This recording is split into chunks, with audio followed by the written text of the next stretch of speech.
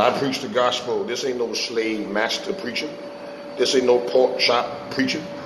Praise the Lord. Jesus wants to deliver us from slavery.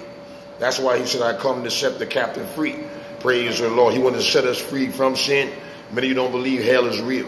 You said that we got hell here on earth, but hell beneath the earth is even worse than hell here on earth. The devil that wants you to believe that hell is real.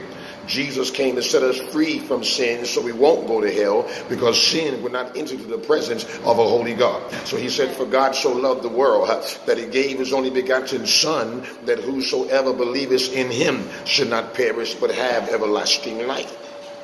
John 3:16, he came to wash away our sins. So whether you believe that Jesus was black or white, you still need to be saved. Because if you say that Jesus Christ was a black man, I believe he was a black man. But how about your heart?